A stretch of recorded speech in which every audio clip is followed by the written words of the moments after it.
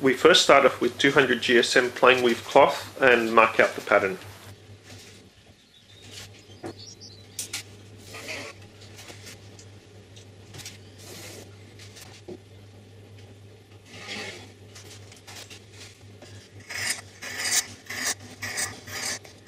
We then cut the flaps, forming around the ends of the segments.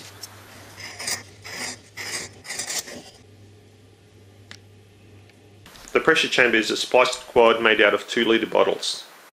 We use West Systems epoxy.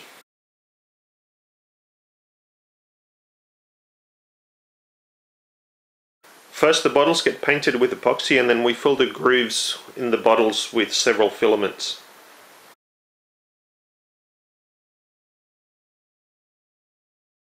Then we just pour the epoxy on and spread it around with a brush.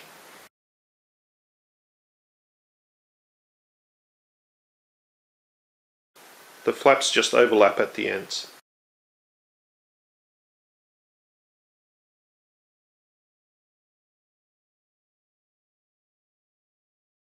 When finished, the quad goes onto the rotisserie for about an hour while the glue gels.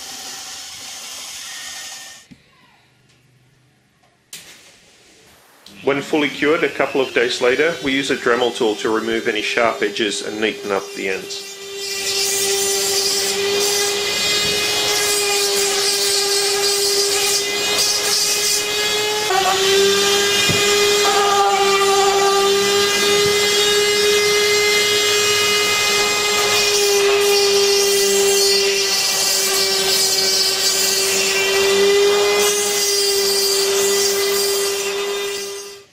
Here are all 6 booster segments ready to be pressure tested.